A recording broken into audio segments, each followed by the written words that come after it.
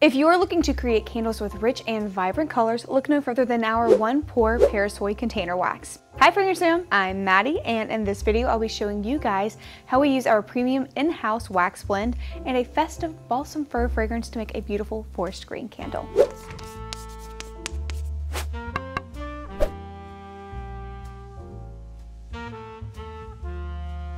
Although 100% soy wax has lots of applications in the world of candle making, it doesn't always give you the richest color payoff. Both liquid and solid candle dyes have a tendency to turn out pretty pastel in them. I wanted to use our Balsam Fir fragrance to make a wintry candle today, and to be sure it has a lot of visual impact, I opted for AFI's premium Parasoy 6600 container blend. This wax comes in a slab, so be sure to chop it up into smaller chunks before melting it down to speed up the process a bit. To fill a mason jar container with a 12-ounce liquid capacity, you need to cut up 9 ounces of wax. Remember that wax is less dense than water, so you'll need less than you might think to fill up your containers. Melt the wax down using your preferred method, whether that's a double boiler, microwave, or a melting pot. When the wax reaches about 185 degrees Fahrenheit, remove it from the heat source and let the temperature drop about 10 degrees or so before adding in the Balsam Fir fragrance. This scent is always a go-to of mine in the winter season. It's robust and it's woodsy, making it a perfect choice for every guy and gal that enjoys the great outdoors. Stir the fragrance in thoroughly and add in a deep green candle dye. You can use dye chips or liquid candle dye like me.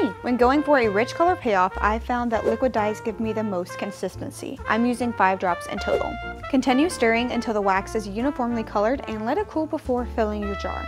I selected a simple jar for this candle as the color and scent will speak for themselves. Based on the wax we used and the size of the jar, I'm using a 6-inch CD 12 wick to get a proper burn. When the wax is cooled to 135 to 145 degrees, fill the jar to the top and center the wick using your preferred method. Keep it in a warm room or insulate it while it cools to prevent sinkholes and wet spots. Once it's solid, trim the wick to 1/4 of an inch and set it aside to cure 1 to 2 weeks before its first burn. And here is our completed Balsam Fir container candle. The surface of the wax is smooth and even, showing you just how simple it is to use AFI's very own premium waxes. Try them out with our fragrance oils and truly smell the difference the next time you craft a candle. If you'd like more candle making ideas or tutorials on using our fragrances for all kinds of projects, head over to our channel for hours of content. If you still can't get enough, create a free Fragrance University account at fragranceu.com for courses on candles, soaps, perfumes, and more. Thanks so much for being a dedicated member of the Fragrance Fam. We hope that we'll catch you guys in the next video. And until then, consider leaving a like on this video to help support what we do.